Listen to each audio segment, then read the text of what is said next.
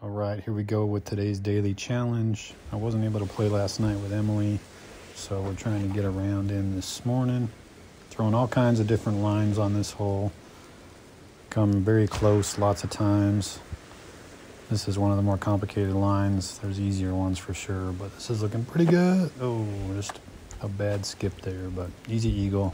The ace is definitely doable, I'm sure. I think no Alf's got it. A few others have already got it, so if you really want that, I think it's easier just to get the eagle and then and keep restarting until you get the ace on this hole. This is the Warship. A little bit of Anheuser right in the middle. So I think that's the ideal way to start.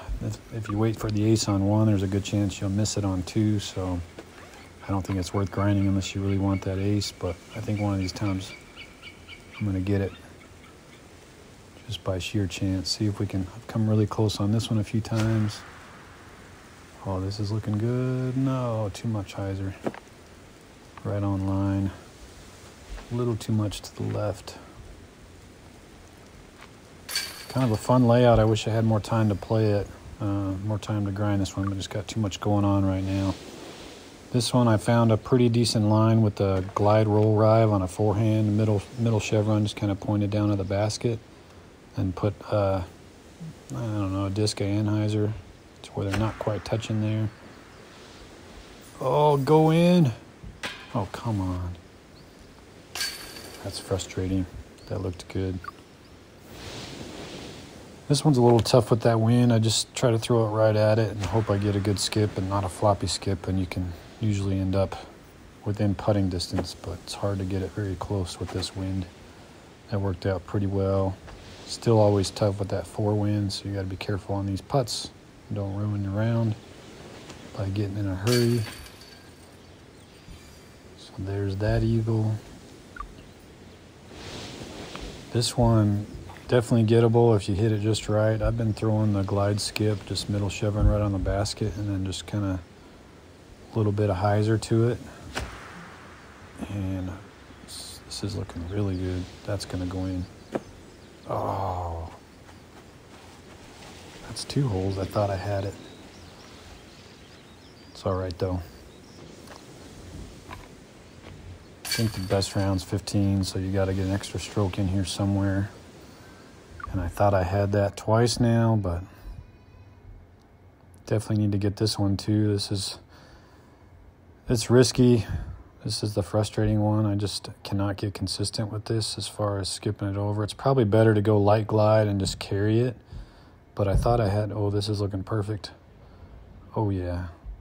No, come on. Oh, there went the 14 under because that crappy skip.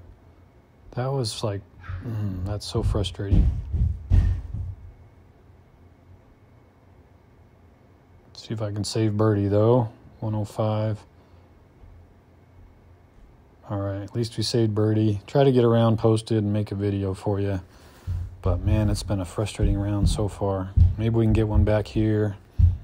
I like the accurate roll sapphire here with the top chevron kind of just down on the basket, on the top of the basket. A little bit of hyzer, kind of the head of the unicorn there. Let's see how close we can get this. Stay right, stay right. Dang it. Well, could have been a really, really good round, but still respectable as long as we don't screw anything up on these. Ooh. Oh, like that was almost a nasty spit out. Too high in the chains.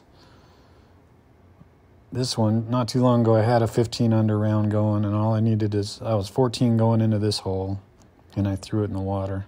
I should probably go the other route, but, oh man, get up.